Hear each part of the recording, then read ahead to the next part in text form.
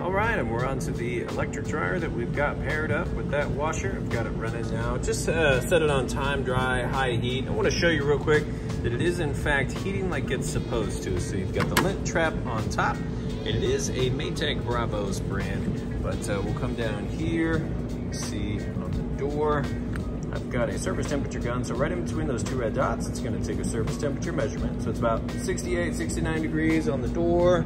If I shine it on the floor, you see it's a little colder down there. We'll go ahead and open this up. Got the light and everything. We'll shoot it right inside the heating element tube. So really hot coming out of that tube there, 280 degrees. But the inside of your dryer is only gonna get from about 95 up to 195. That just depends on what you have your heat setting at. So, but you can see huge capacity on the inside. Close that back up. Just come up here and hit start.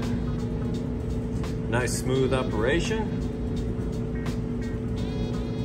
Sounds great. And now you know both work like they're supposed to. I always do a video like this showing everything works great before you come pick anything up.